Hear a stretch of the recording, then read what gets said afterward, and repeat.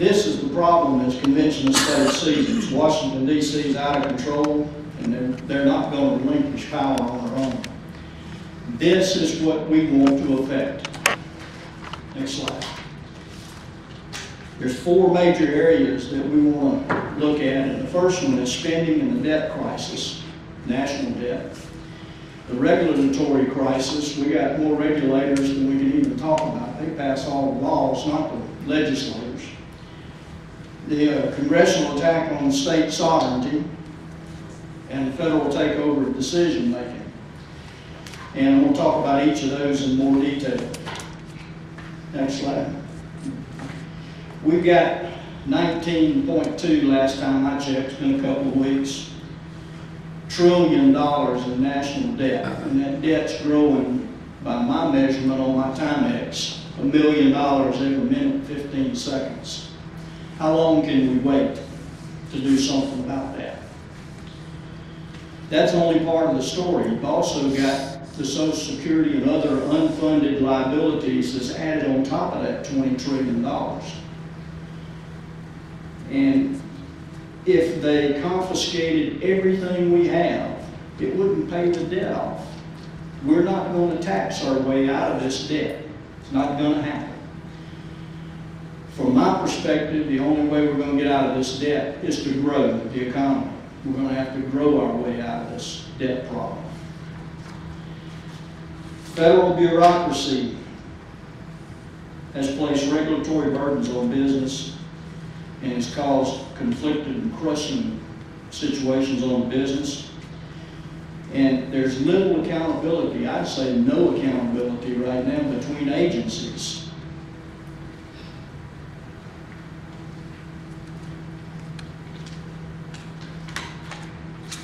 All right, Tom, next one.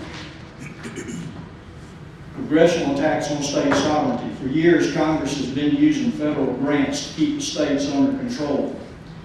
I had a conversation with one of our representatives this past session right here in Jackson, and he told me a story about a road he was trying to build, and all I could think about was this line right here.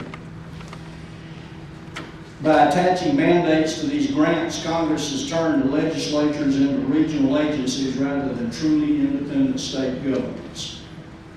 And there's a radical social agenda attached to all of this.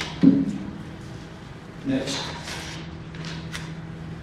The founders believed that the structure of limited government would provide the greatest protection of liberty, and I do too.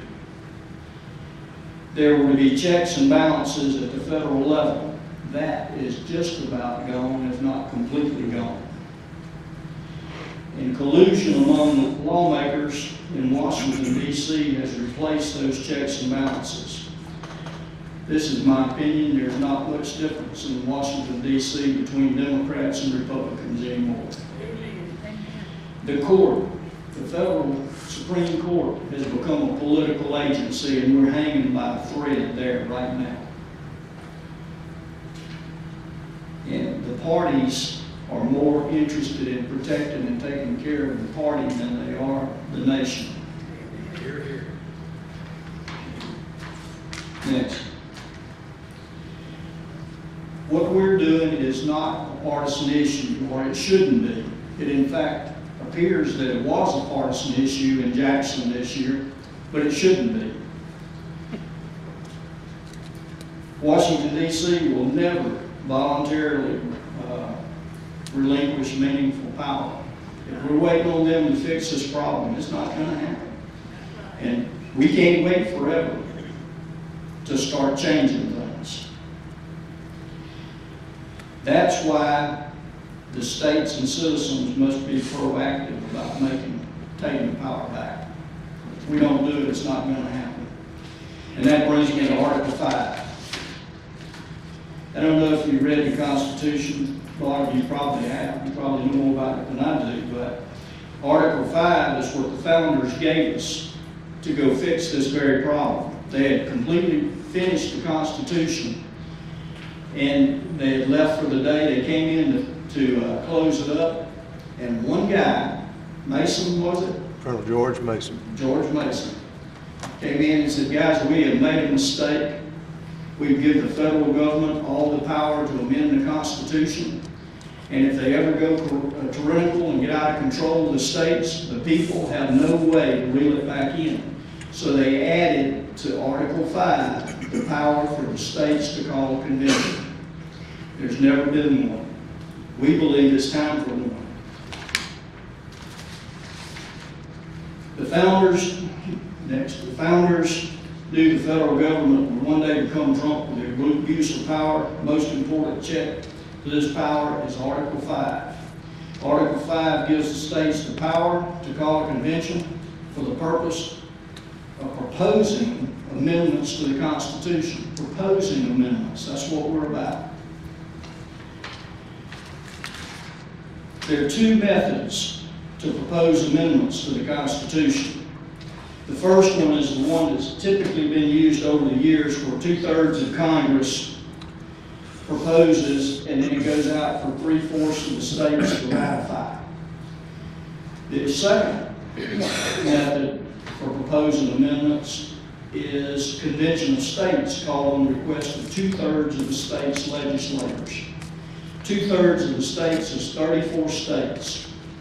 We have to pass legislation that is identical, so identical it can't be challenged in court, that calls for a convention, and it has to have specific topics, because the convention cannot meander. It has to be specific to the topic that's passed by the state's legislatures.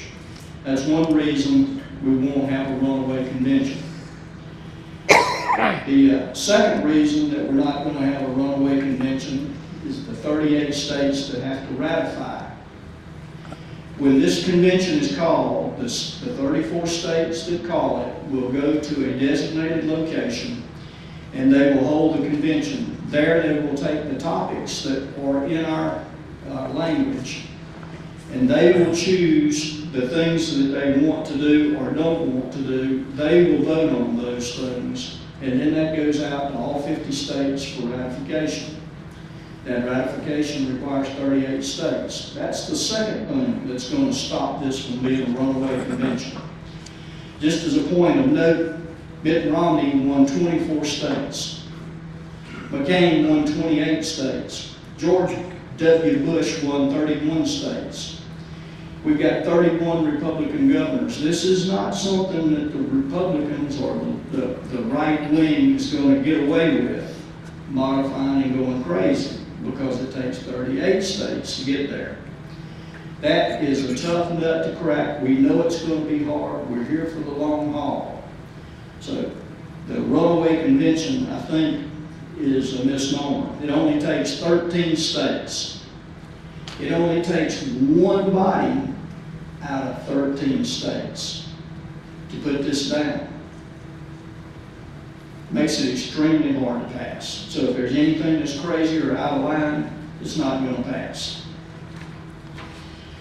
The application that we have going through the legislatures right now has three main tenets. The first tenet is to limit the power and jurisdiction of the federal government. We want to return the power to the states. That's a pretty broad topic. There are quite a few things that those state legislatures could choose to do under this headline. The second line is to impose fiscal restraints on the federal government. What we think would be applicable here is a balanced budget and some kind of tax restraints so that they can't tax us more to raise the budget higher. And there's lots of other things that could be there, but again, that'll be up to the legislators, the delegates that each state sends there. And the third thing is to limit the terms of office for members of Congress and other federal officials. That is the line item that gives us the most pushback in the state of Mississippi. When we talk to the legislators, that's the one thing they don't want. My point of view on that specific thing is the majority of the American people say that they want to have term limits. Maybe it's a bad idea, but the American people deserve to be heard. They need to pass this legislation, go have the convention, and in the convention, if they determine that it's a bad idea, vote it down and come back and tell the American people why. But at least let them be heard.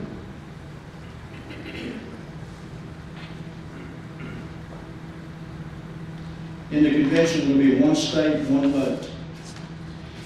As we stand here today, we've got 8 states that's passed this legislation. This year, Alabama, Tennessee, Louisiana, and Oklahoma passed this year. And around Mississippi, we're surrounded on 3 sides. As soon as Arkansas passes, we're going to be on an island by ourselves. Next slide. This year, this legislative session, we had 31 states where we had legislation in process. Some of them are still moving. This is a list of 31, and you see Mississippi in the center. I'm going to talk about Mississippi. We had Dan Eubanks submitted HCR 113 for us, and he had co-sponsors Steve Hopkins and Dana Criswell. The leadership in Jackson did not let that come out of committee. It died in committee. And we had Senator Angela Hill submit SC 657, which was identical legislation. We ran the same thing in both houses parallel. And it died in committee as well. So that's the headway we made there this year. The big picture for COS, our mission. We want to urge and empower state legislators to call a convention of states to propose amendments to the Constitution to curb the federal abuse. Next slide. George Washington said once, liberty, when it begins to take root, is a plant of rapid growth. I'm going to talk about Mississippi's growth and where we are now. The national plan, where we are nationally. The plan is to have a viable political operation in at least 3,000 of 4,000 state house districts in 40 states. Okay? In those 3,000 house districts, we plan to have 3,000 district captains who will organize at least 100 people each. Currently, we have 1.4 million people nationwide. And here in Mississippi, we have at least one person in every district in every state. So we're active in every district in every state now. Mississippi, we used those same ratios and we came up with, it's a 3/4 ratio, 0.75. That would be 91 districts of 122 that we currently have. With 100 supporters each, it's going to put us at 9,100 supporters. And our goal is to be there by January of 2017 when we go back into session. We currently have a little bit over 4,700, and we're growing every week at a rate of about 40 people a week.